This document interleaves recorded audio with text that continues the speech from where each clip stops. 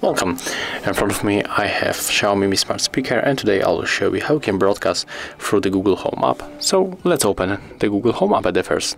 Next, when we got our speaker connected, we have to choose this icon to broadcast. So right now we can say the message. Hello guys, in front of me I have XIAOMI Mi Smart Speaker, and today I will show you how you can broadcast through the Google Home app. Okay, broadcasting now.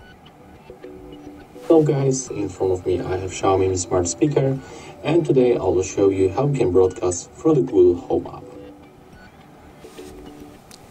So as you can hear, that's how it works. And if you find this video helpful, remember to leave a like, comment and subscribe to our channel.